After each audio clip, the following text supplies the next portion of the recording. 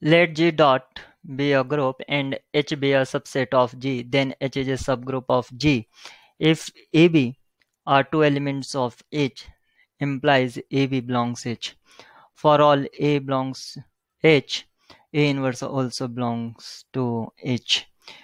AB belongs to H implies AB inverse belongs to H, and in option D, AB involve AB in H, then B inverse A inverse in H.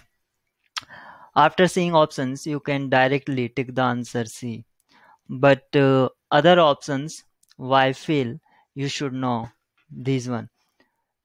Because if we are picking any two elements, then all four properties will be satisfied for a group: closure, associative, identity, and inverse. If a star or any other operation is given, it is binary operation. There is no need to check closure property, because saying that binary operation, we say a binary operation whenever it satisfies closure property, otherwise not. If it is simple an operation, then we need to check closure property, otherwise there is no need to check. But here dot is a operation, and normally because J dot is a group, so it is binary operation and it will satisfy for properties. Now H is a subset of G, and we check or say H will be a subgroup of G when H has same operation induced on G.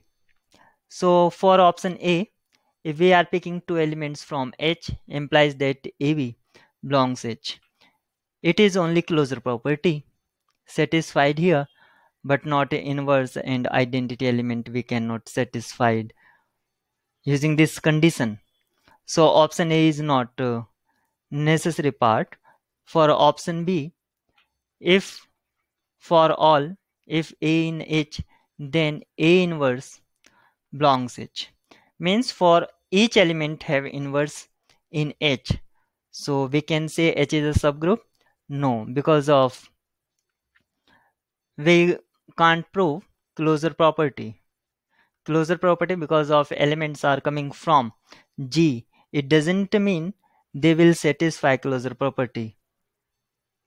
Yes, they will satisfy closure property, but it may be identity they cannot prove using only this condition.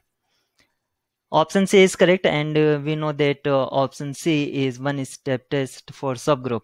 Now where is option D is fail? If AB are in H, then B inverse A inverse also H. It means that this property is saying elements have closure property, elements satisfying closure property, but particularly we say closure property for all elements, but they are combining only inverse element. Suppose A inverse B, and this is element another element C. Suppose this is H. If we are picking an element A and B, then B inverse A inverse in H. But if we are taking A and C, then according to this condition, C inverse A inverse in H, but C inverse is not present in this set. So closure property partially satisfied here, but not for all elements. So only correct option is C.